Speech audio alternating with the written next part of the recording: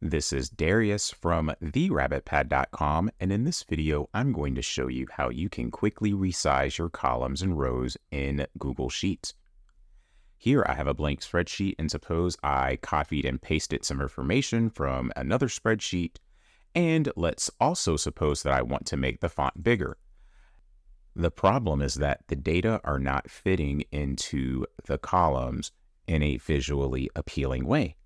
Of course, you can go to each column and manually change them like this, but there's a quicker way to do this. If you want to resize all of your columns quickly, what you can do is highlight all of those columns, then right-click, then click Resize Columns A through G, since that's what I'm working with.